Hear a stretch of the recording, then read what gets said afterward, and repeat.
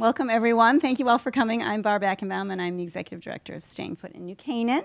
And I think some of you know who we are, most of you do, but we're a nonprofit here in town that works with seniors, helping them live safely in their homes and actively engaged in the community as they get older. And so some of the things we do are transportation, taking people to appointments, and we do events for them, and we do handyman help and that kind of thing. But we also do programs for the community, and this is one of those where we try and get out and reach different audiences, not just our seniors who are like average age 85, but also we talk to adult children, which is all of you, about kind of the issues you're facing. And that's really how Ellen and I met, we met at like an executive, one of the nonprofits, and we started talking, and she was new, and I'd been around a little bit of time, and she was talking about what she did at CARES. Ellen, I should be introducing her, Ellen Brzozowski, who's the Executive Director of CARES since last June, right? Yes.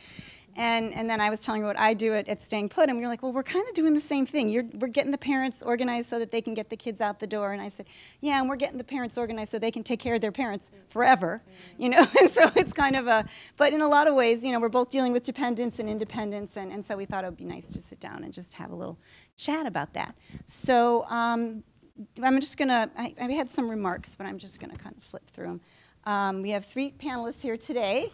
And I think they're each going to talk a little bit about being part of the sandwich generation, right, which is just trying to, you know, technically the idea of the Panini Generation, we were trying to be clever, but it's really about, there is something called the sandwich generation. The term was actually coined in 1981, which is when people started living long enough that their parents were, you know, my grandparents all died before 75, right?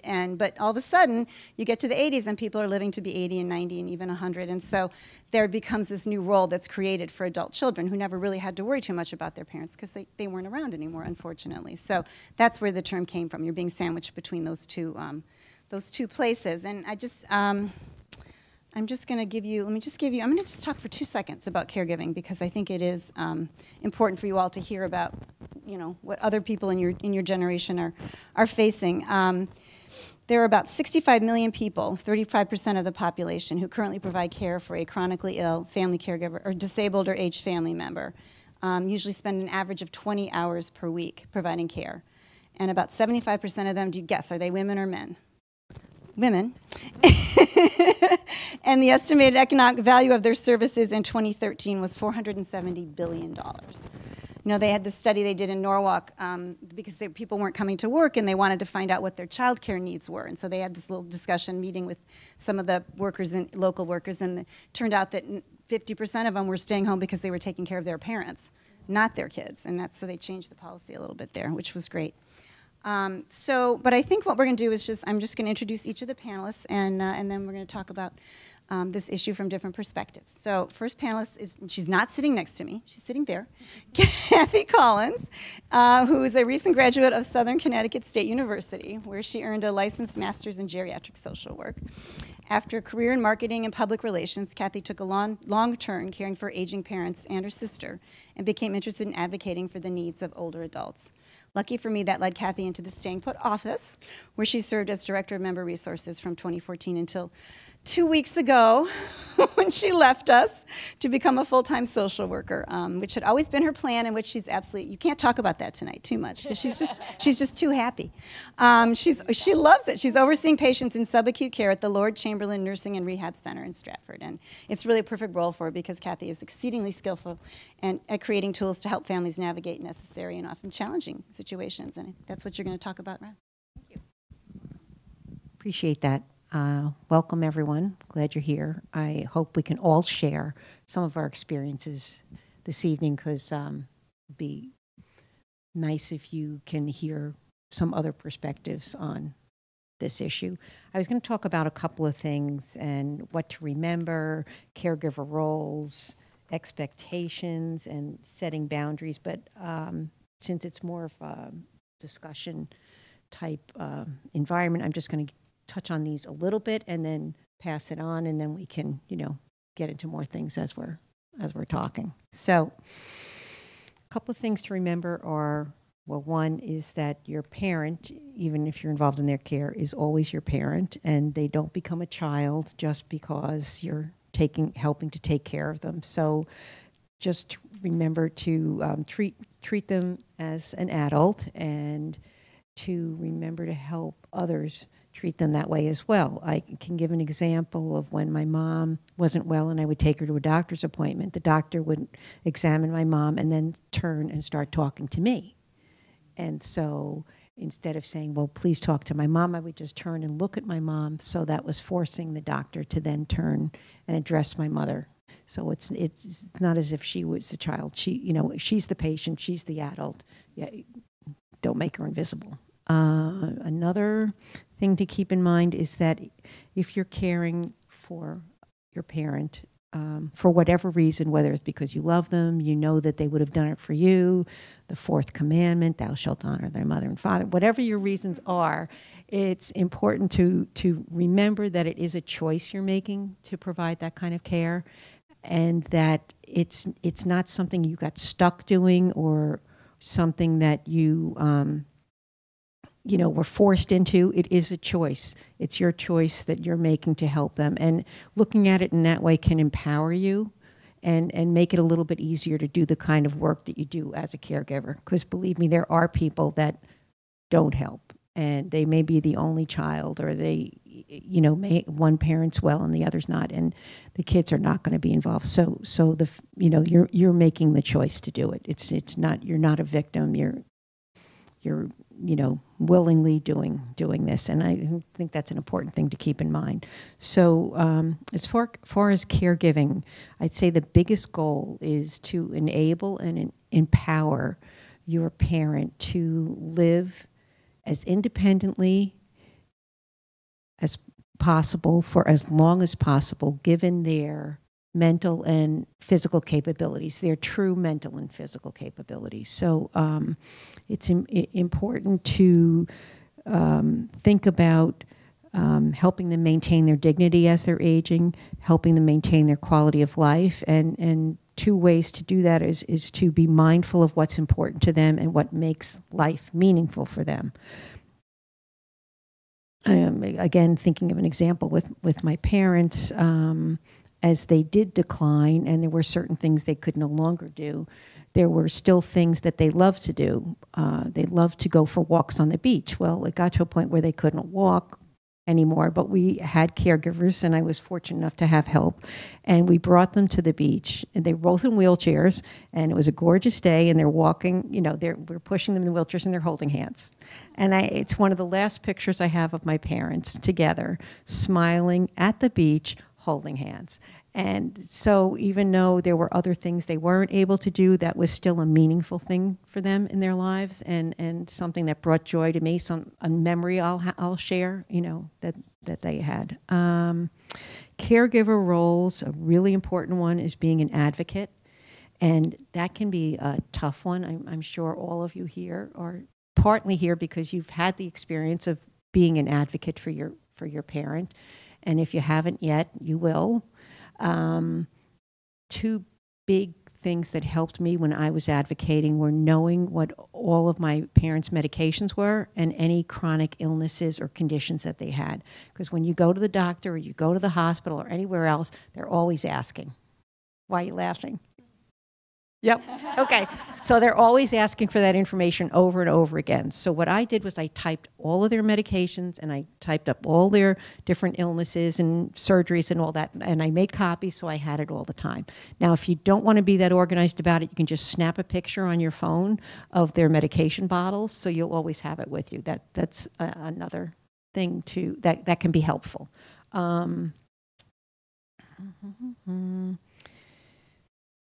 Okay, knowing about their medications, conditions. So knowing those things, what their conditions are, what their medications are, and how they affect them can help you to anticipate needs and help you to understand any kind of changes they may have, whether they're physical or mental or emotional changes.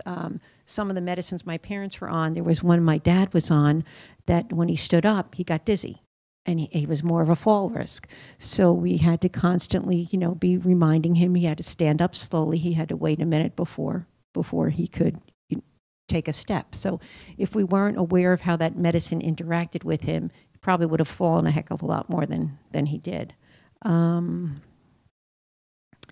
If you are an advocate for your parents and they end up going to a hospital, you will want to make sure that you're appointed a healthcare advocate, or that they'll give you permission to interact with their doctors and nurses, and make sure that's recorded in the file, because otherwise you're not going to get the information you need. And if your parents get into a situation where they're not able to speak for themselves, you might not be able to get the access to help them.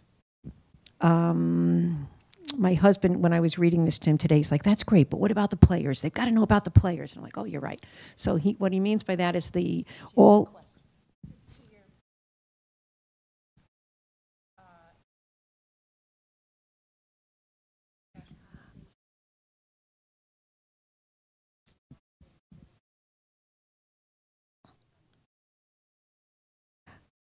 yes, you can make sure. But another thing to do is if you could become your mom's health care advocate, and that's a form you can download from the internet, have her sign it. It might be in the file. It might be in our 5 wishes. And I made a copy of that on my phone, and I also carried it in my car, so that whenever they went to the hospital, I'd have it. But we became frequent flyers at Norwalk Hospital, and then they were just in their records. But it's a good thing to have. So what my husband was talking about when he said the players, he meant all the people that are involved in your parents' care when they're in the hospital. So when after a while, I realized that I had to find who the discharge planner was, or the social worker, or the case manager, so that when my parents got admitted, I'd know how much time they had before they were going to be, released. Because sometimes it's a day, sometimes it's a week, sometimes, you don't hear until you go to visit them one morning, and they've got a suitcase packed for them and they're ready to send them on their way. So if you are in contact with the social worker or the discharge planner, case manager early enough, then you can say, gee, give me a call when. Are you thinking about, discharging, or what is the plan? Are they going to be able to go to a subacute facility for some kind of skilled nursing after this if they need it? Sometimes Medicare will pay for that, sometimes it won't. This leads to another point. It depends on if your parents have been admitted for observation or truly admitted to a hospital. Is everyone familiar with that with Medicare? Okay. So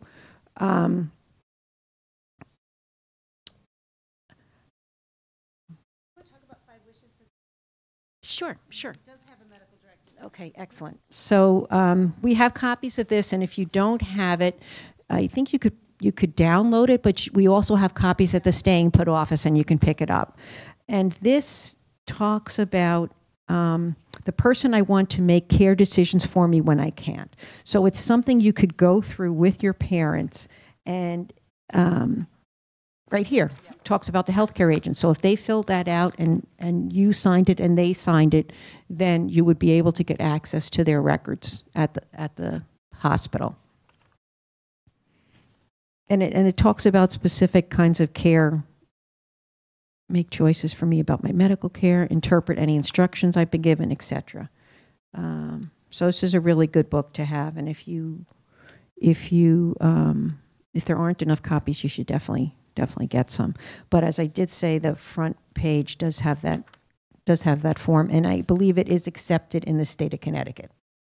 This one, okay.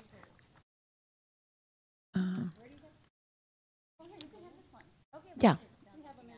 Yeah, please. If anybody didn't get one and you signed in, then we'll get it to you. Okay.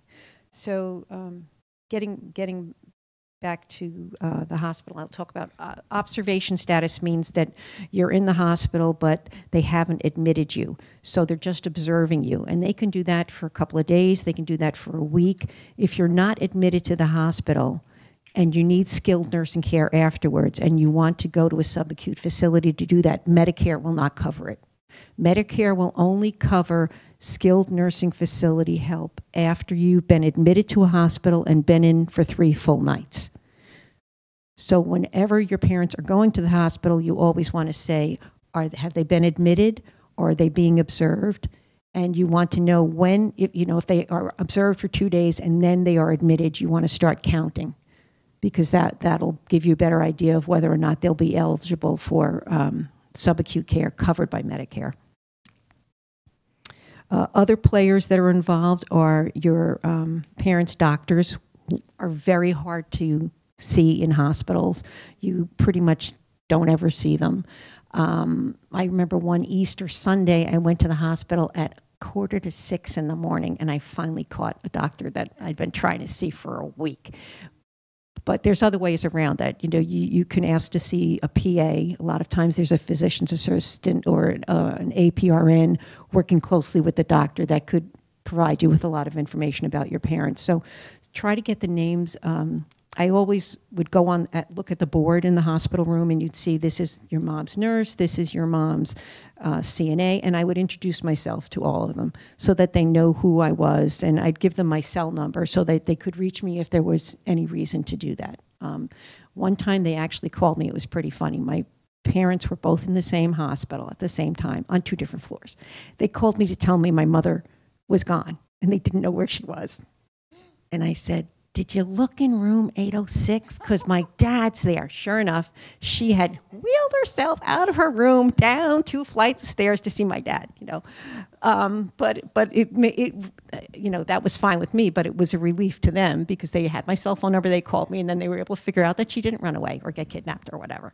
So let's see what else. Okay, healthcare proxy, photos of medicine bottles, company, okay, it's another thing about being an advocate in the hospital is you're providing them with comfort and emotional support. And also, as I said again, the advocacy part is so important to you because you're another set of eyes and ears there. And when somebody's not feeling well and they're in the hospital, they don't always hear everything. They don't always, you know what they have to follow when they get home. And studies have shown that 40% of patients over 65 had medication errors after leaving the hospital. A lot of times that happens. They will have a list of meds that you go home with, and they don't always measure, you know, they don't match up with the meds that they had before. But you know that they still have to be on some of the meds before. But if you didn't know that, they could really be in bad shape. So you have to make sure everybody's on the same page. Okay, so a couple of other things, and I'm trying to go fast, and I'm sorry I'm talking so much. A couple of other advocacy roles are helping to prevent or limit or reduce risk. So I think in terms of, all right, what do you want to prevent? Flu, pneumonia, shingles, all covered, all shots, all covered by Medicare, and all important to have, because if they get the flu or pneumonia or shingles and you're older, it's more of a risk for complications, increased risk of hospitalizations and or death. Unfortunately, my dad never had a shingle shot, and he ended up getting shingles here. Very painful, and he had some cognitive issues, so trying to remind him not to scratch, not to touch, you know, it was rough. So I think the pneumonia shot lasts 5 years. The flu is yearly, and then shingles, I think they're 2 doses, and it's 90 to 99% effective, and it's lifetime. Other areas of prevention would be fall prevention in the home. So 1 in 3 people over 65 falls every year. 95% of hip fractures occur from falls. And falls account for 70% of accidental deaths in people over 75. So it's really important to try to help to prevent those. Now, you know, as we age, our vision changes, our hearing changes, our balance changes, and then there's also health conditions or medications that you know, may throw your balance off, or in my dad's case, you know, he'd be dizzy when he was standing up. So knowing about those things can help to prevent falls, and also doing some things in the home, like putting grab bars in the shower if they don't already have them. Making sure that there's some sort of lighting from the bed to the bathroom. There was a member of Staying Put this year who'd recently fallen from her bed to the bathroom, and I said, well, what happened? She said, well, I kind of know the way, so I didn't have any lights on, and I fell. Well, this, you know, okay, so I have sensor lights at my house, and they go on, you know, if I get up at night and walk to the bathroom, so it lights up. So simple things like that can really help to prevent a fall. This was good too. This was another Staying Put member. To try to prevent falls, think about what your parents reach for a lot, and make sure that things are kind of on that level. Because one of our members, how old was she? she's 90 something. Okay, this I love this story. She's like somebody after my own heart. A friend stopped by, so they decided they're going to have a drink together, and her vodka was up on the second shelf of the cabinet. So she got up on one of those footstool things, fell. Okay, so if the vodka had been on the shelf where she could reach it, that never would have happened.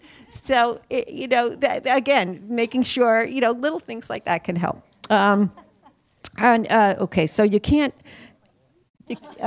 And scatter rugs or any kind of rugs. Well, scatter rugs, if you can get rid of them, great. And if you can't, make sure they're secure to the floor, because otherwise a walker's going to catch a cane or their foot.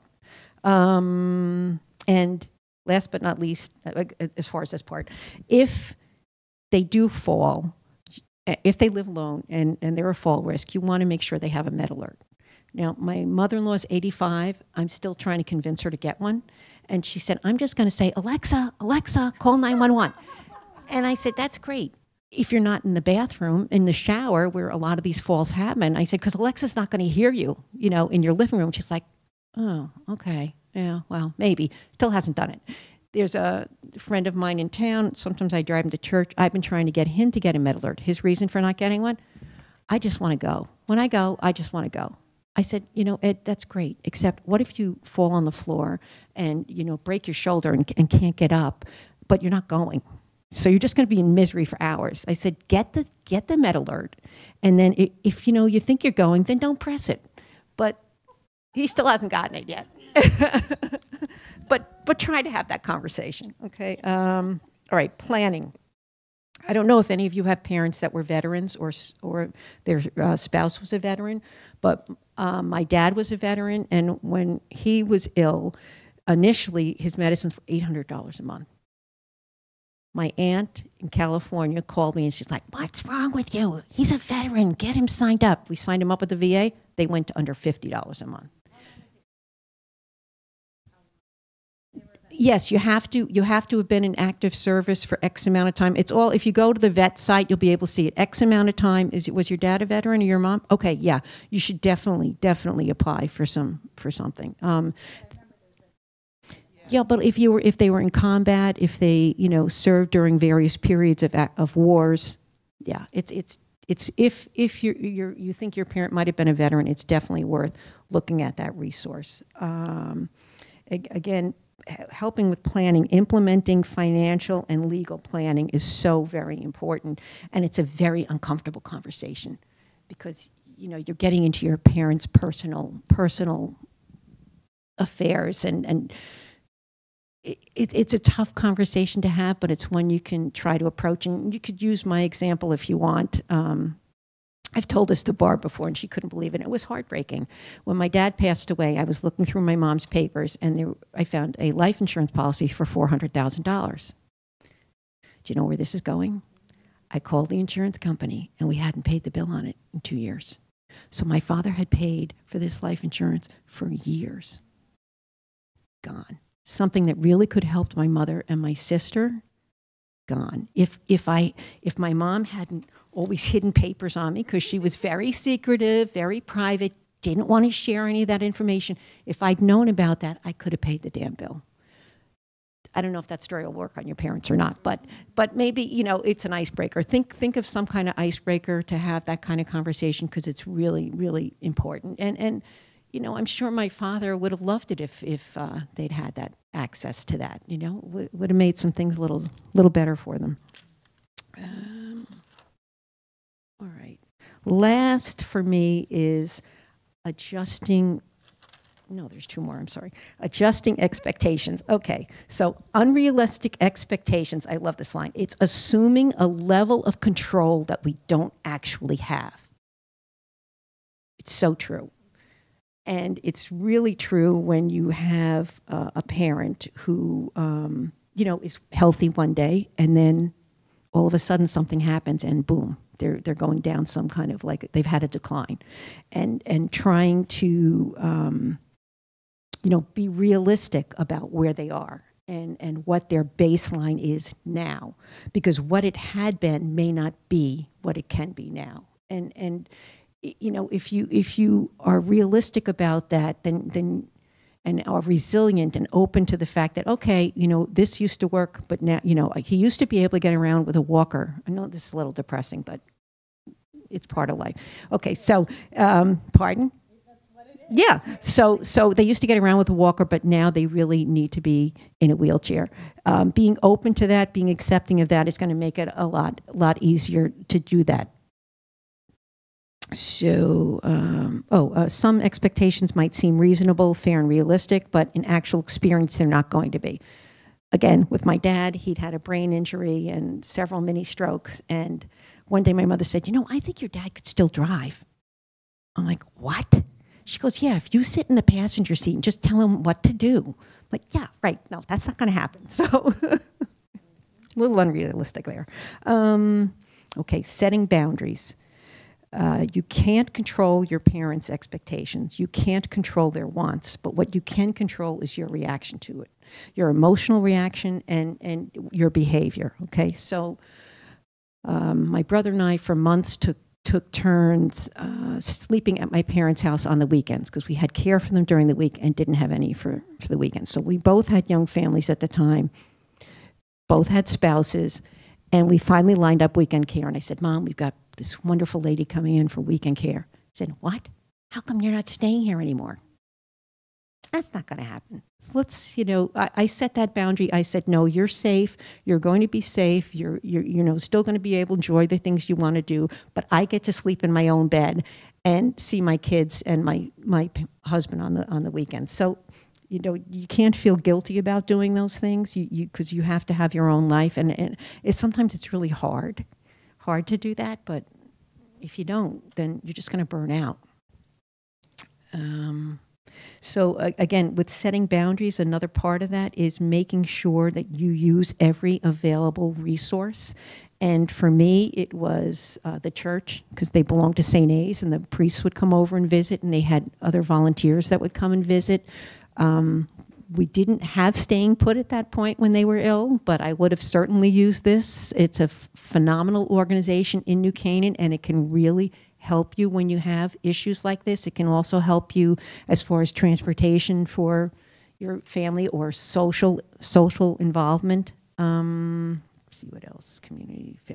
Friends. We used a lot of friends. My parents' friends were for the most part gone, but I would call a friend and say, gee, could you help me do this or see somebody that day? Okay. So when you're setting the boundaries, it's still important to show empathy and support. Am I talking too long? Oh, sorry. Mom, I know you want me to stay here. I know you want me to sleep over, but I really, really need to sleep in my own bed, and I need to see my kids. So I understand how you feel this way, but that, can't do it. And it's just important to, two things, take care of yourself and to recognize and give within your limits. The whole medical model is changing so quickly today, and there are people that I've just seen in just the 2 weeks that I've been at this job that are going home with IVs where they're training the patient and the families in how to flush it and put it in, how they're training the families and the patients in wound care. And these are things that Medicare is not going to pay for because they feel that the families can be educated to do it. So if you have resources and you can't do that kind of thing, use the resources, spend the money. It'll be better for you and for your loved one in the long run. Okay, that's it. No? Right. Oh, sorry. Thank you, Kathy. Thank you. You remind me of I was visiting my parents in Chicago in '89, and I have two sisters nearby who take care of them a lot, and they have issues, but they're hanging in. They're in their own little cottage. And as I was leaving, which is always difficult, when are you leaving? You're leaving now? Mm-hmm. My mother says, why don't you just move here and take care of us? I say, because I'm 60 and I have a job and I have children and, my husband. But that, their world gets so small that they just feel like, well, this is nice when you're here and you're here all weekend and you're doing everything we need. why don't you just move in, So thank you. So you've got to be really careful that you got to be careful. You got to set some boundaries. I'm sure you're going to talk about that, but it just reminded me when you said that about your parents. Okay, so our next panelist is Julie Reeves, who most of you must know. We identified her in our publicity poster as a Panini, but of course she is so much more, not to mention she grew up in New Canaan. Did you go to this school? You went to New Canaan High School? Was it this building? A version of it. Okay, yeah. And then she went to college at Duke and earned a master's at Columbia and then worked in finance in New York. And then her husband's job took her to Memphis, where she became a middle school teacher. And then they were relocated back to New York in 2004. And I guess your husband suggested that you move to New Canaan, which was very nice. And with their 3 children who are now 11, 13, and 15. Do I have that right? Close, okay. Oh, okay, that must have been how old they were when you moved. Okay. I knew I didn't have it right. Okay. And then Julie, being a very, very dutiful and unusual daughter, decided she wanted her parents to live with her, and so she built an apartment for her parents upstairs in her house, which is highly unusual, but very, very generous. And unfortunately, your mom didn't live there that long because she became ill. But you certainly set up a wonderful environment to have the parents, intergenerational activity, and I think they were very fortunate. And your dad's fortunate today. But I'm just going to turn over to Julie, who's going to talk about, she's firsthand about the demands of meeting both needs. Thank you, Barb. It's so funny. This is so formal. I don't know if any of you read the New York Times, but in the Times this morning, they had this, like on the inside of the front cover, they always have this little here to help section. And today it was how to become a better public speaker. And if any of you have seen the movie Spinal Tap, they were referencing Spinal Tap, and it was turn it up to 11. So it's a little different sitting in a circle than at a podium.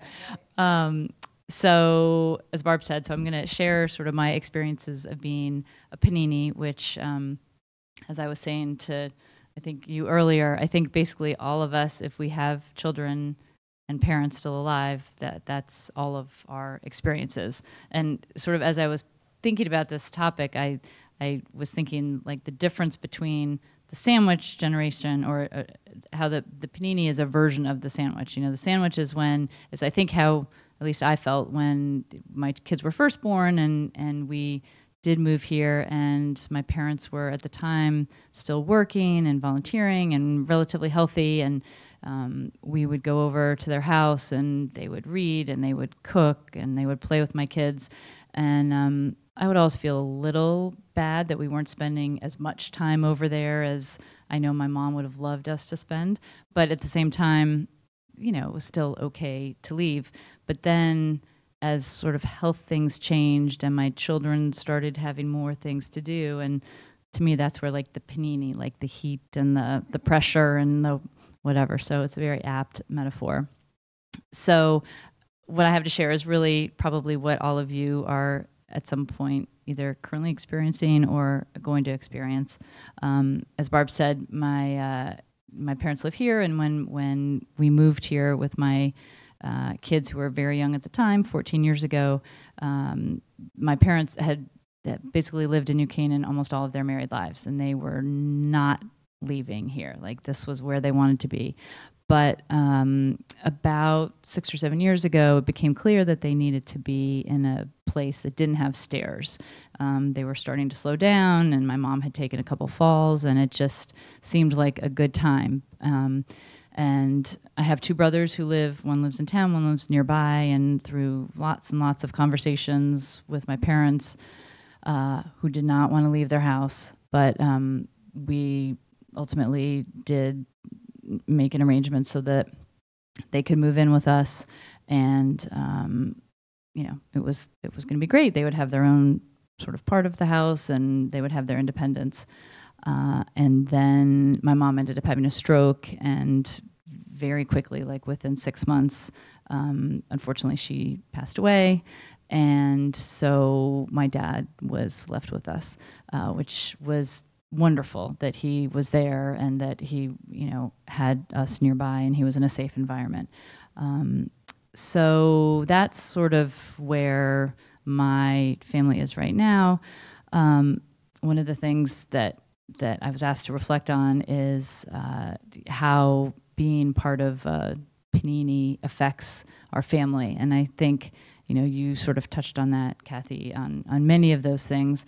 The first being probably the most obvious, but is feeling just pressure from all sides, especially when my mom was first ill. None of my children were driving yet, so there was just that, you're spending time. I would spend time at the nursing home initially, and then I would be watching my watch the whole time and scooting home to take my kids and making dinner and feeling like I was never giving anyone enough time. So, but again, I think that's a very common feeling regardless of whether a parent is ill or not. And I think if your parent doesn't live nearby, you feel it in a different way, like as you said, Barb, your mom says, why do you have to go, right? I think we feel that pull no matter where we are, because it's our parents and it's our children. And so I think part of this stage is kind of reckoning with that, of feeling that way. I think part of it too is the changing expectations about myself. And I don't remember which one of you said it, but at the point just before my mom was ill, I was thinking I was ready to go back to work. But when she got sick, that I had to put that on hold. I mean, I guess I didn't have to, but I felt like I needed to. I wasn't prepared at that point to go off and start, basically leaving. I wasn't sure who was going to look after my dad at that point. So I think that's something too that we have to reckon with. And, for those of us who do have full-time jobs, that's something different as well. You're leaving your work and you're going to visit your parent if they're nearby, or you're on the phone dealing with their doctors if they're far away. It's a balancing act, and it's very stressful. But I like the way you put it, Kathy, that it's a choice. Most of the, I do think there are times we're sort of thrown into it, but I think that's part of it. If we can kind of turn it and think of it as really a gift that it is, which isn't always easy. Sorry, let me just quickly see what else. And then there's just, this is sort of part of the same idea, I guess, but the guilt about feeling like, sometimes I wish it were just easier, like sometimes I would love to just come home and not make anyone dinner and just have my, bowl of cereal or whatever. But again, we feel like this, I think, when we first have children too. So it's not unique to being a Panini, but I think it's exacerbated once you have them. In terms of what my wisdom gained over this period of time, or what I wish I had known, you actually, Kathy, talked about a few of the things that I had written down. I think it's really important, hard though it is, to have discussions with your parents, whether they're near or far, about their medications, about their medical wishes, about their medical history, because it all does come into play, and it's so much easier to have those conversations when they're healthy than when you're standing at the admit desk at the hospital and you have to, talk about that, or when the doctor says, what is your mother's end of life wish, and you're thinking, I have no idea, So anything you can do to talk in advance is really, really helpful. So we had the luxury, I guess if you call it that, of having learned the hard way with my mom, where we hadn't done that. So, I've slowly been doing this with my dad, who was really reluctant at first to have these conversations, but I would just kind of make a joke about it, and I'd just say, Dad, you don't want to have to make this stuff up, and it happens to you. So, because just let me know what you want to do. So that I definitely learned. The advocacy thing is huge as well. And I think it applies to your kids just in the same way that you would advocate for your children. You learn to advocate for your parents wherever, whether they're in the hospital, whether they're in a nursing home.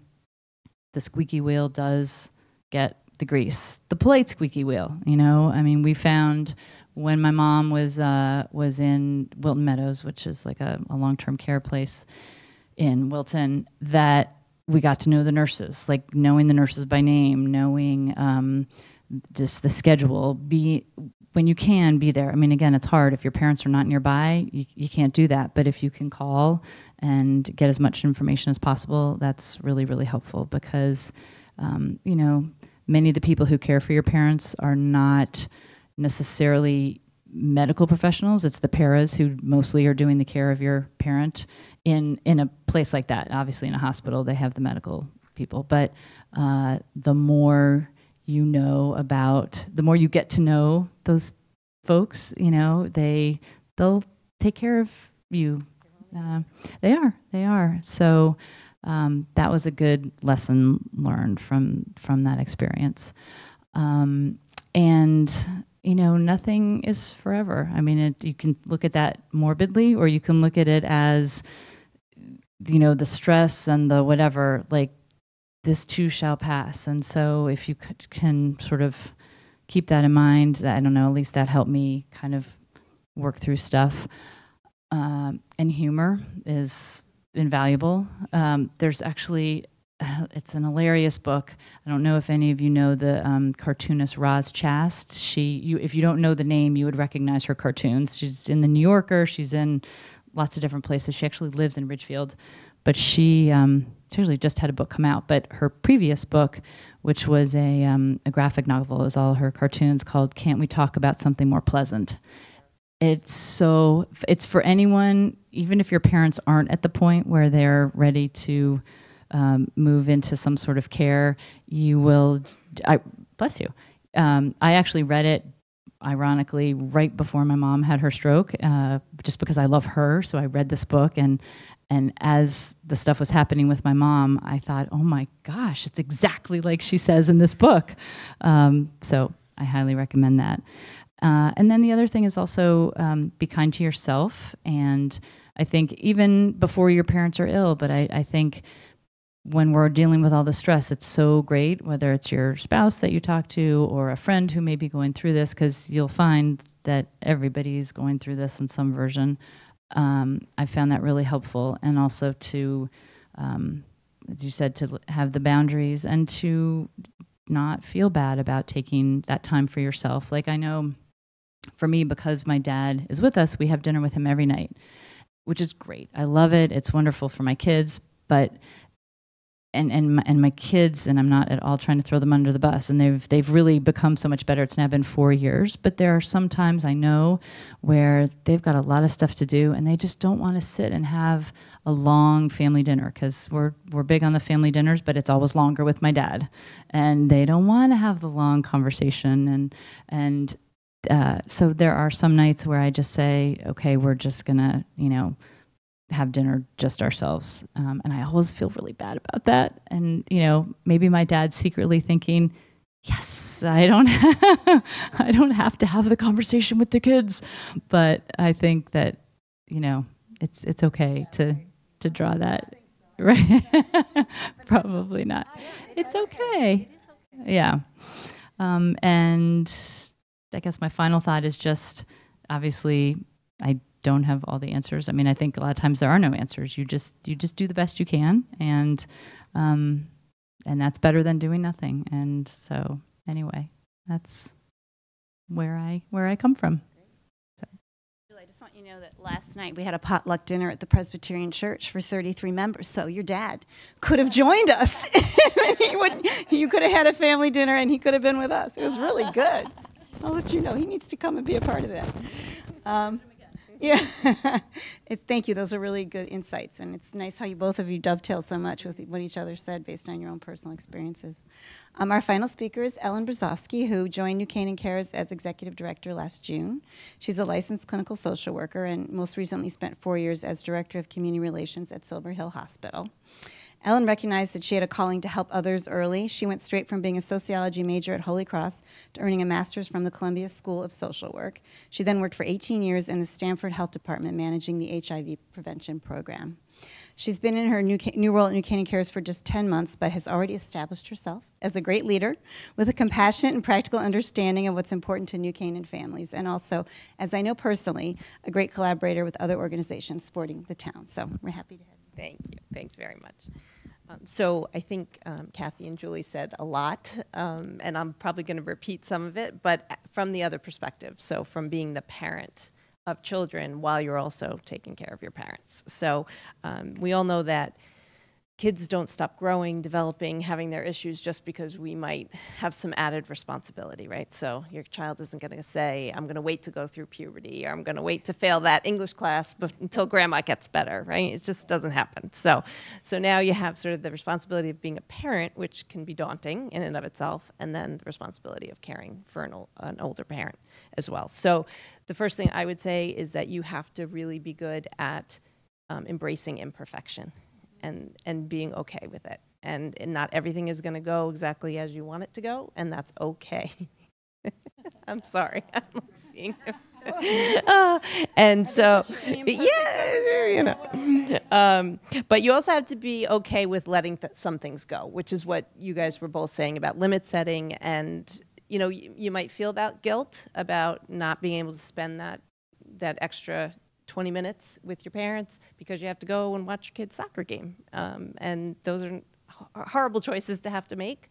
But, you know, there are times that the parent's going to win out and times that the kid's going to get the benefit. So I do think even though it's very tough, there are some real benefits from caregiving. So there was a survey done in 2014 of caregivers that found that 83% of caregivers viewed caregiving as a positive experience. So that's very encouraging. Not all the time, but but some of the benefits they said they felt was a sense of giving back. They had satisfaction knowing that their loved one was getting good care. They felt an increased sense of purpose for their life, and also the ability to model care and concern for others. So they were showing their children how to model that and showing their family values by taking care of their parents, which is really important. And we talk a lot at New Canaan Cares about modeling for your kids, so that's huge. So stress and emotional distress are definitely a part of this process, and I read somewhere it's been said that grief and resilience live together. So you really do in times of, in hard times, that's when resilience comes through. And that's what we say at New Canaan Cares all the time about kids. So I just posted something last week about snowplow parenting and, you know, how you're not supposed to try to pave the road for your kids. You're supposed to try to prepare your kids for the road, right? So I think in that way too, when you're thinking about caregiving, really modeling and talking to your kids about, you know, it was hard today being with grandma, and she really had a hard time today, and I lost my patience. And, you know, I think sometimes we want to appear to be strong and perfect for our kids, but we're not giving them the value of learning that it's okay not to be. And, you know, it's okay to say, you know, and then I thought about it and I took a breath and I stopped. So now you're modeling the coping skills, right? And you're saying, and then I was able to talk to grandma more calmly, and we got through it, and I asked for help, and this is what I did. So all of those things are teaching your kids, so you can use that as an example. And then in 2017, there was another study on caregiving that showed not only sort of those emotional benefits, but the physical benefits of taking care of somebody. And so they said that those who care for others live longer. Physical health improves as you build strength and stamina, so you might be helping somebody with their activities of daily living, like showering or going to the bathroom, and that's building muscle mass. And I mean, they were really looking at it from a different perspective. Yeah, you never know. You always have to look for the positive, right? So also, it showed that caregivers had sharper minds and improved memories from being interactive.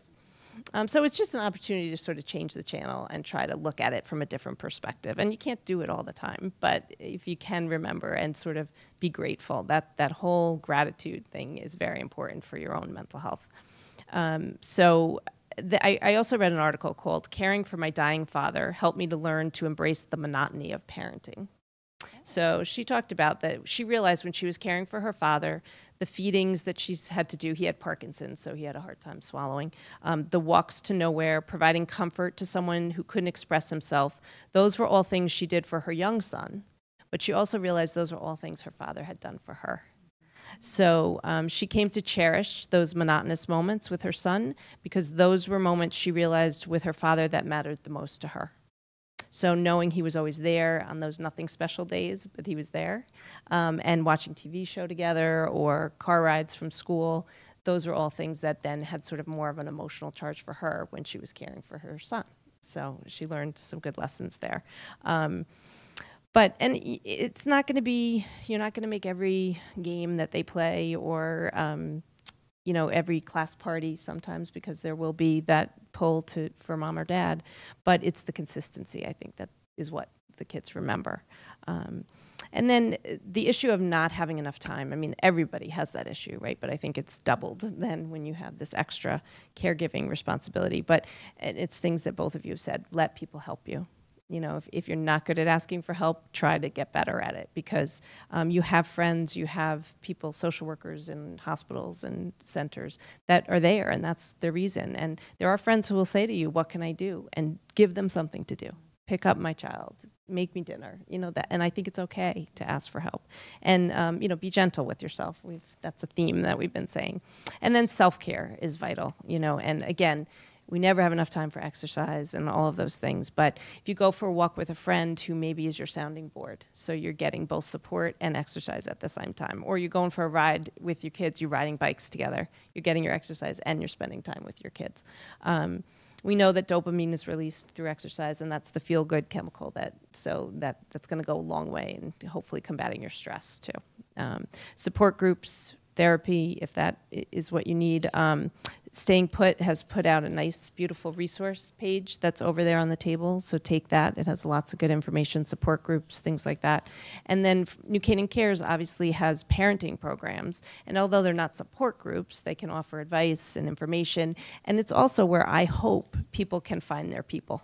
They can find other people who have similar parenting styles or values, and so you can find those sources of support there too. We also have a great website that has a resource page and has lots of different articles on there about parenting and things like that. And there's also an article that is on the table over there that I printed out just about how to talk to children about difficult issues. So obviously if you're dealing with a parent who's failing and maybe is having a decline and your kids see that, that's a hard thing to have to talk to your kids about. So and it's also you're dealing with your own grief and loss at the same time. So again, being gentle with yourself and giving yourself time to process that grief and that loss, and then being able to talk about it with your kids. And again, it goes back to that modeling, that you want to be able to talk about emotions or have your kids talk about how they feel. So then you need to talk about how you feel too. Now, obviously you're getting your own support somewhere else so you're not falling apart as you talk to your kids about it, because that's scary for kids. But it's okay for them to see you cry or to be sad about something. And it's really also really great for them then to see you bounce back and know this is not forever. We can be sad for a little while, and then I just actually had something that happened to me on Monday. I found out something that was very sad to me, and it really took me a long time to sort of work through it and get over it. And I used my supports. I talked to people about it, and then there was an Instagram post of somebody that I really respect, and those words were very helpful to me. So tonight at dinner, I thought I was doing this thing, and I thought, well, why didn't I tell my kids about this? They should know. So I said to them, I was really depressed the other day, and it really was hard for me. And I sort of told them what was going on. And my kids are 17 and 20, so again, you have to be age appropriate in what you're telling them. But but the 17-year-old, she right away said, "Are you better now?"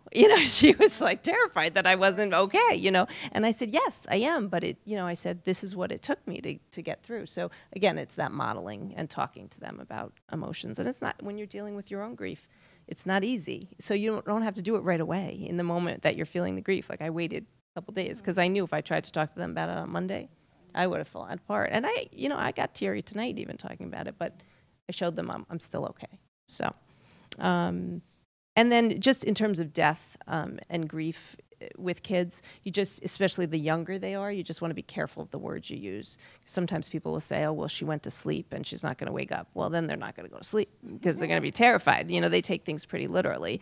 Or they went to be with God. Depending on what your religious values are, then they might not want to go to church anymore because they're mad at God. So you just sort of have to think about it. And there's good resources in this article and some others that talk about that. And you don't have to give them a lot of information. You give them sort of the basics. You don't want to lie to them. You want to tell them the truth. Like, maybe grandpa was diagnosed with this, and this is what that means. And then you stop and you see what questions they have. Because sometimes that will be enough and they'll be satisfied. And then other times they'll ask you some more. And then you can go into some more detail. But so I just think it's okay to have a bad day. Use the supports that are there. Nobody's perfect. Be gentle with yourself. And you don't have to do it alone. I think that's the message we really want you to have from either end, from as a parent or as a caregiver to your parent. All right. Well, I don't have anyone else to introduce, so I'm just going to see if anybody has any questions or any experience maybe they want to share or talk about, or it's hard. Go ahead. All right. That's all right. No. Okay, I'll repeat it if necessary.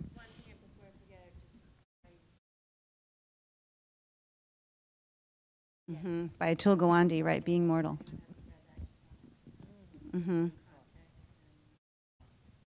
Yeah, no, that's a great book about trying to plan for the end of your life, the very end of your life, and a lot of it is about doing interventions, you know, late in life and trying to really have quality.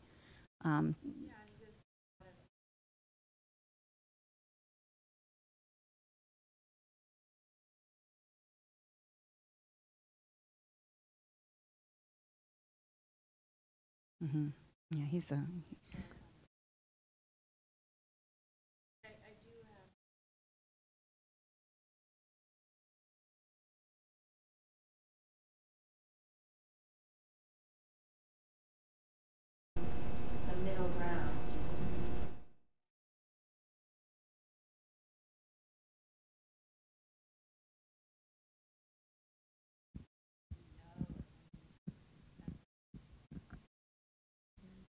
Do you want to answer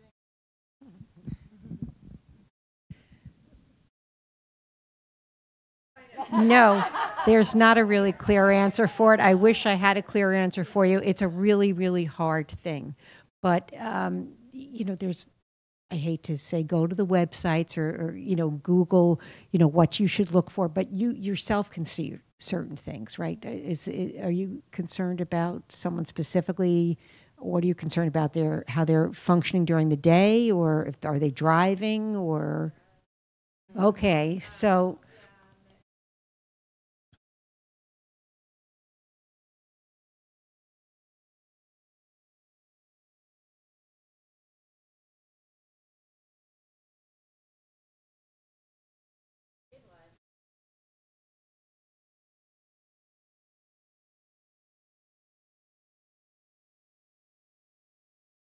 That's really rough because you know she still needs the help. So have you had any discussions about, do you remember when you didn't have the caregiver, you ended up in the hospital 9 times? You've tried all that. Okay. Yeah, I was going to say, I did that. What I did with my mom is I said, the doctor said you can go home, but only if you have 24-hour care. So it's your decision. You can either stay here or go home, but you have to have this care. There's no way around it. I really wish I had an answer for you, but it's. You know, anyone else have any suggestions? Anyone? Here, I'm going to give you the mics. There's other people. It's all right. I can't hear you. You're so quiet. One of the things we ended up doing, because my parents are together, which is nice to know, and they're definitely cognitively still good, but you know, you're getting concerned, you're getting older. So we approached it with trying to get them someone and develop a relationship, just a few hours a day, develop a relationship so that if and when something does happen inevitably, that they have chosen, they are in on the interviews, they get to choose who will help care for them and have a relationship, and then that person will be more invested in their health and well-being, and it would be better for me as a parent of the young kids, of their grandkids. I can focus knowing someone else is helping them in the morning. It didn't fly right away, but a lot of persistent conversations and saying, I need you to do this for me, and we love you, and all of that. Ended up, the first one didn't last long. That was, you know, oh, I don't need you. So that was, but the second one has been there, and it's been going okay.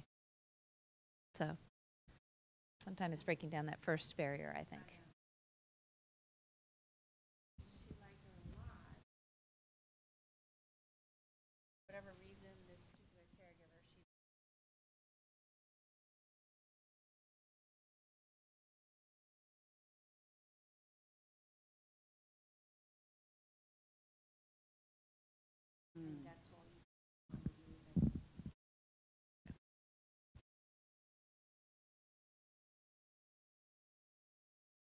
Is she at risk of falling, or she just no? Yeah.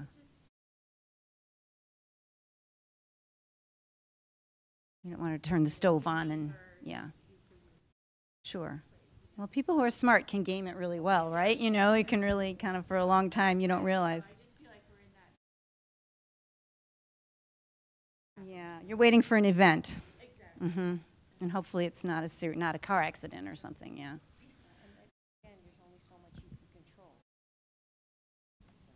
Yeah. Sometimes it's what it takes. Sometimes an event has to happen, and then you say, Mom, I knew this was going to happen, and now we have to take action. It does, often.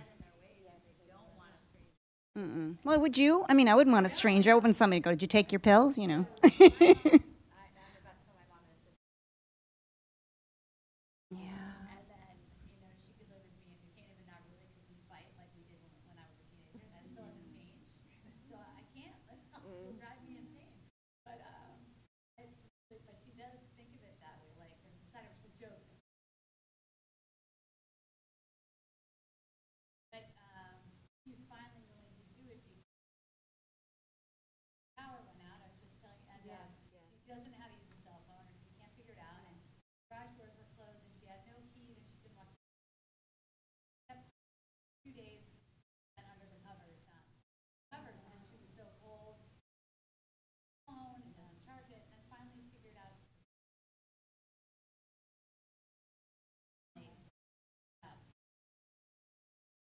Because all of a sudden, she was like, you know what, let's maybe look at that place again. Let's go look at it again. But it took something like that. Yeah, maybe you can. It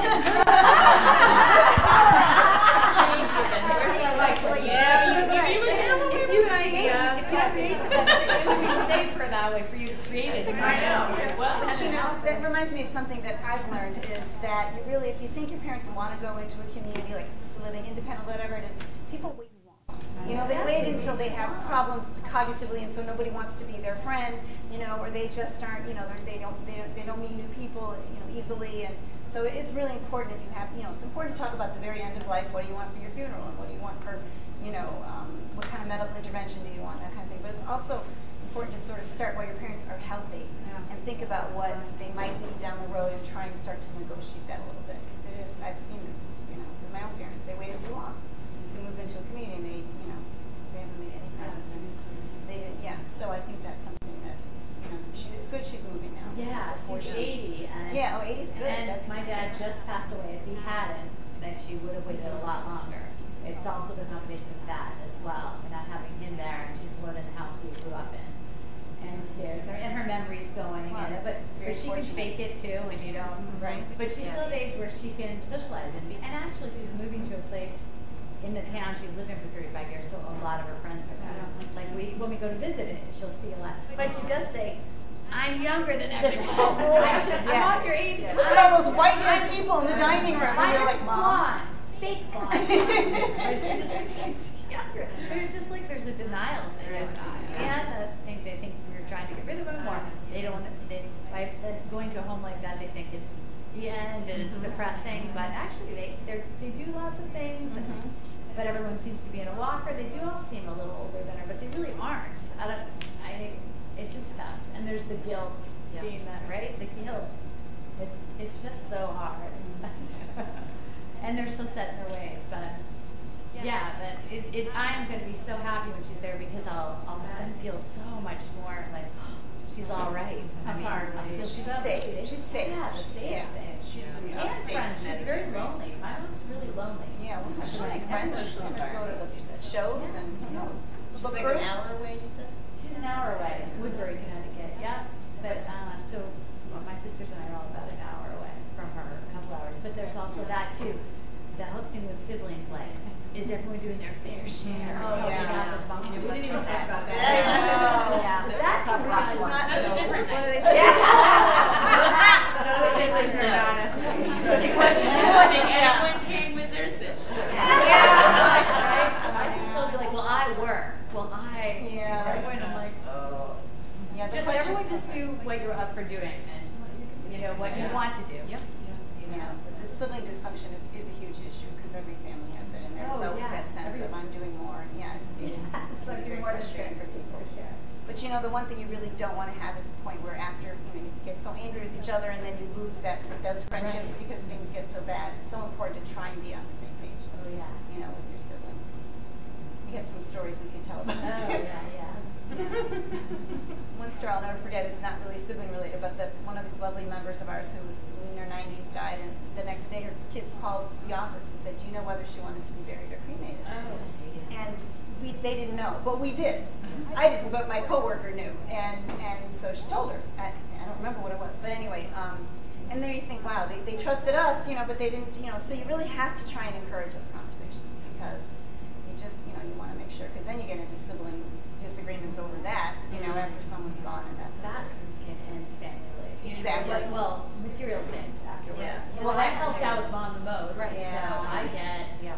I mean, I have no idea that. I definitely am like that whole thing of material things afterwards can cause huge drama. Yeah. So to deal with that ahead of time, like we share a house my parents own a house on a lake, and people are always saying, sell it before. I'm like, or you better have a real solid relationship. The three of you splitting a place at your parents. True.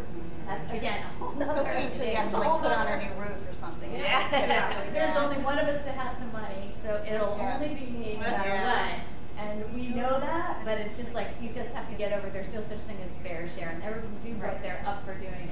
You just realize that if you're going to accept that, then you have to accept that's just going to.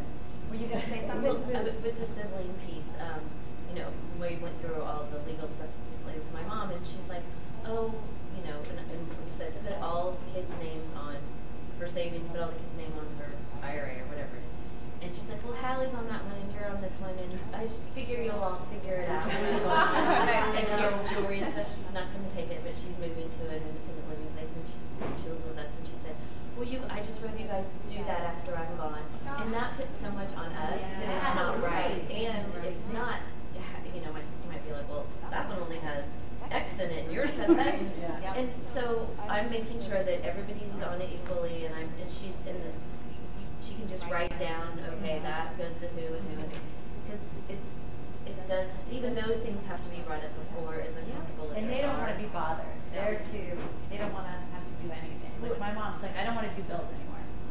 I don't want to do them. Your dad did them, and I don't want to do them. So my husband's doing her bills now. But it's really important in that situation that she trusts whoever's doing it. Yes. Obviously, she trusts her husband. Worships. Yeah, but I mean that is something too. You got to look at as your parents age, who's taking care of their finances, and who's got their name on what checkbook, because things can disappear, and so it's really important. And my mom was writing $500. She's writing $500 over here, and then $100 in this part. Checks to them, right? That was a good time to say someone else needs to be in charge. But you just want to make sure it's someone you trust. But you're right. You don't always have a family member to do something like that. My husband wasn't. No one else would have been in a position to do that. So I assume that's another one you have to look into. Someone that would do that, because people aren't going to start doing the bills correctly and all of that. I think assisted living. I'm just trying to understand it. That all of a sudden that's going to make it much easier as far as you're not having a big house and all that. So that helps. Those operating expenses, individual costs. Yeah. I'm wondering, so my dad does not live in New Canaan, but I do, and was staying put. Would you guys help me? He lives in Westchester, and right now it's like a 10-volume book on his situation to today. And then the other day he said, well, and now I'd like to go live in an assisted living place. So I was like, so how? But he was in hospice. Then they graduated him. How many people graduated hospice? And so and I was like, what? You're graduating him? So then that was 2 years ago. Blah blah blah. Long story. How do I decide now? He wants to go to assisted living, and I have like a million pros and cons and reasons why that's a good idea, bad idea. You missed that discussion. We did that about a month ago. But do you want to talk to? Yeah, no, I just spoke with a woman this week whose business it is to help people like your family, your dad find an assisted living facility that suits his needs, his pocketbook, you know, the whole 9 yards. So she is familiar with the places in Westchester. She is familiar with the places in Fairfield County. She has a vast network of other professionals that she can network with in other states. And you know, also to say like you don't like you're not a good idea. What's wonderful about it, this is you don't pay her. She gets paid by whatever facility he is eventually placed in. So there's nothing that comes out of your pocket. And she's not really invested in leading you to any particular place. So she really takes the time to, you know, get to know your father, get to know what he's looking for, what level of independence he, you know, wants to have, and just what are his medical needs. He might need some, nursing care. It's called Oasis. It's called Oasis. Yeah. Her name is Susan Doyle. Yeah. So if I call you guys, Yeah. Sure. At Stay. No. Should I be a member of Staying Put in New Canaan? No, Because I'm a member of like. I belong to the one that's in Bronxville. It's called something else. Gramerton Village. Yeah. But No, you can't join St. Put here, but it's really just for seniors who live in New Canaan. okay, But that you can- one I belong to there. Yeah, and they, you know, they have good resources there. I know her. Yeah, they're quite lovely. And you know what, another thing which Towns do. I was going to talk about that. Sorry. another thing that I found really interesting, and I was completely unaware of this, if this woman knows, is there are different laws in the state of New York versus, you know, laws in the state of Connecticut in terms of what is, you know, required in an assisted living facility and what type of care and who can go there and what is covered by insurance, blah, blah, blah. And, you know, from what I understand, just from the very short conversation we had yesterday, is in some cases it makes a lot more sense to be in Connecticut. So just for your father, you know, it behooves you to have this conversation with this woman because she could give you some very good advice. You know, I think, yeah. But having said that, we're a resource for the town. You know, we're not paid by the town. All our money is privately funded, but everybody here in this room in some ways helps support us in some ways. So you can always come to us and ask for any advice. And we have a lot of resources in our office. Like we've got a thing about the different facilities that are available in Connecticut. You know, the different communities that you can move into. We have a lot of resources. There, you know, I was wondering where your mom lives. She lives in New Jersey. Yeah, because there might be something like that here. It's the village concept is what Staying Put is. There are about 200 villages in the country, and it's basically the idea of people within neighbors within a community helping each other, mostly volunteers. But they are all over the country. So you know, if you look on the website, I can write it down for you. You might be able to find something here. Well, It might be helpful. Sibling. Yeah. One of my sisters lives right there and works at the care facility. Oh. But she and I are really talking. So, I'm sorry to hear that. That's what's it'll hard. work itself. Yeah, it is hard. You just hope there isn't permanent, you know, damage to religious. But you don't choose your siblings. You have to remember that. Right. You know, so, but it is heartbreaking how often, you know, Yeah, situation. really careful. You do. You're also saying how you get into these facilities earlier than later. Your dad's already been in hospice, so. He was in one. Like Yeah. they had accepted him and they had the deposit and he had picked the apartment thing. And then he went into hospice. And then we graduated. I said, so I'm on the wait list and we're about to go in. And the lady said, oh dear, you know, you'll be coming back to us. I don't think that you would want your dad to be cared for in hospice at a facility. So that was 2 years ago. And now, maybe. Like, so you never know, like, you don't know in hindsight what choices you made to where you are today. And so I think it took me a long time to be like, stop beating yourself up. That's right. Yeah, that's right. You don't know. That's right. You might not have been It's here. just like with your kids, you know, you do the best you can. That's all you can do, and it's never enough. It's always true. It's always enough. But I think the lady was right too. Like I think a hospice lady, she has so much experience being in that place in that time. So I can't say she. Because the facility my mom's going into, I think we're anxious to get her memories getting worse every year. Like, and if they don't pass a certain amount of health type things, they can't even get in there. So that's also another thing for sooner than later. Like she said, you know, after my dad died, she said, oh,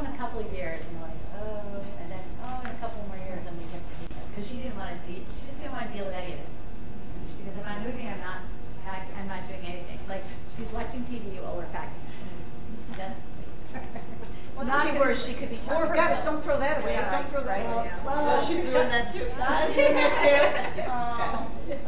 No, but you're going to be so relieved when you have her. Oh my gosh, it's a massive amount of work.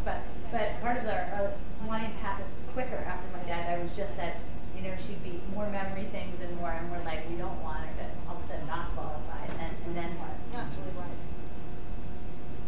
But having said that, you know, we're all about keeping people in their homes. Yeah. That's the idea of staying put. Until we can't. Until we just know they need more help. My dad was a huge believer in that. Yeah. And sometimes and people are, if they're healthy, go for it. I think it's when they really start seeing enough signs that you're like, oh, okay. The problem is that they could be like a lot of parents that do stay forever, like mine. My dad, there's no way he would have left his house, no matter how bad off. So he just happened to pass away, but otherwise it would have been a nightmare to ever try to get him out. And then he did die in his house, and that's just what he wanted. But my mom's much easier. But that's like you said, she's social, so she wants very, that. Yes. That and you're not she's feeling to live by lonely. So yourself. I really, the only thing also kills you. Yeah. And the new girl isn't that much when your kids are young, and they don't want to see grandma. Right. Right. Cognition may improve some. Yeah. It should be like the new girl in the cafeteria. You know, everybody will sit with her and meet her. That blonde hair. The blonde hair and young thing.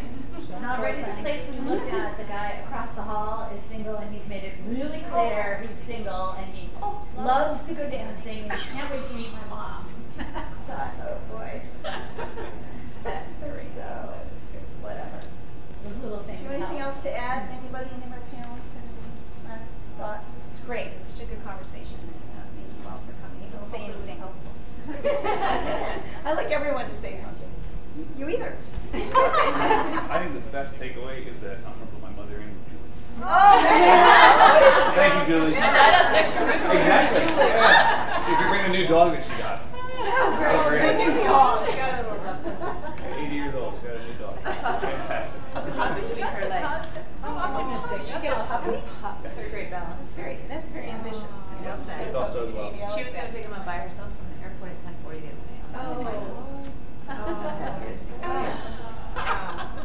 The following morning we got he's here, 5 pounds, 12 ounces. Yes, a little birth announcement. How big is he going to get? 10 pounds apparently. Oh, Yes. so that's going to, you know, having a pet is a really good thing. It gives you a focus. You got to get out, you got to walk the dog. I mean, that one probably doesn't walk super far, but, you know, right in town. Okay. No, it'll be very good. Well, she'll follow through. Yeah. Well, that is that really. I do find it interesting though, like I don't know how many of you feel this way, but I've had this conversation with lots of people where we're all like, okay, now I know when I'm like 70, I'm gonna move into some place, you know, kind of like, so that my kids don't have to deal with it, and so that I don't have to deal with it, and I can, you know, because I think, I don't know, our generation is experiencing this differently than our parents did. I was thinking like the same thing earlier, like when I was listening to you in particular, like, will that be us? When we say, okay, we were part of this conversation in 2019 in New Canaan, and now.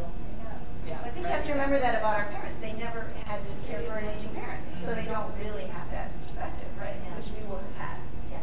And then How to be even more selfish. I would have to do the whole weed out and packing of my mom's entire home, and I'm thinking I don't want to do that. I'm downsizing all the time now, like weed outs. I would never want to leave that to my kids, but maybe as you get older, you forget that, and then you don't care as much because they're not leaving. Because after a certain point, you just don't care. I don't know, but my mom doesn't seem to. It's a huge amount of work for us, and she's done tons for us, so we don't mind. But I'm thinking, I would hope I don't do that.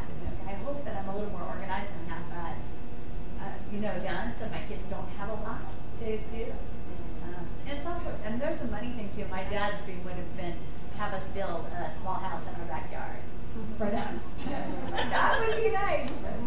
Did it always work? They make those pods. Granny pods. Yeah, granny pods. Oh, yeah, they're pods. Yeah. Like some prefab little. Really? Yeah. Do you have one? Yeah. I wonder if that will pass planning and zoning in New Canaan. And you can still see it. It's so nice how you guys came as friends. Yeah. So that you have the support. I don't think you can do it without. Well, that's what you said. That was your message. Just take stayed alone. And so take advantage of resources. Yeah, don't be afraid. Don't be afraid to ask for help, because we all tend to be that way. I'm kind of perfectionist, so I do everything right. Well, when my dad was dying, he died within 3 months. He was chopping wood and swimming across lakes, and he just suddenly died. And that whole time in the hospital, I'd never experienced hospital and Medicare, and started to learn about that and being an advocate. And that was terrifying. And I thought my dad had worked his whole life, and they took such poor care of him, I thought. And my sister is like a bull in a china shop. So it was good to, even though she drives me crazy, it's great to have her there, because she'd be like, you guys, she would just tell everyone they're awful and give me this person. She wasn't very, but she did make some things happen, but it was scary how it wasn't, it's a business. Hospitals are a business. And the more I learned about it, the more I was very, I really expected it to be much more nurturing and this and that. And oh my gosh, that was the biggest stress for me, was when my dad was dying and dealing with the hospital, and no one seeming to care, and getting him out of there as soon as possible when we're like, he's dying, and you're kicking him out, and then telling them that my 80-year-old mom had to take care of him, who had no ability to do that, and we all live an hour away. So we finally found a group of nurses that moved in, and it cost a ton of money until we put him onto hospice, and then it was, but all these things you don't know, and that's overwhelming, and you just don't know until you go through it. I'll be more prepared if it happens to my mom, but that was the most emotional, awful time, is the hospital thing. We're not educated with that unless most of us are. And your social worker is your best bet in the hospital. You're supposed to be surrounded by professionals at that time, and you're like, what are you people doing? Yes. Oh, I can't. That's the scary. That was much harder than when I'm going through just moving my mom to this or that. It was the whole, my dad being sick and dealing with hospitals. That was the scary part. There's no one, I didn't really find anyone, it was hard to find someone to help us. Because I think you had a social worker in the hospital, at least our experience was that they were not super helpful. They were good, like proactive. So yeah. No, but they do say that. People say about if you're lucky enough to have two parents at your age, you're only going to do this twice, and so you want to do it right, and you want to be prepared, but often it is the first one that doesn't quite go right. Right. But it'd be nice, and that's why something like this is important, because you can get some tips and you can know better. But yeah, that first hospital experience and trauma, that's awful. That's very difficult. Yeah. Everyone has a different story there, but it's really good. You think someone screwed up. Like my dad, I still think he probably lied. You think someone screwed up. Even though it's probably not the case, but it's just so poorly.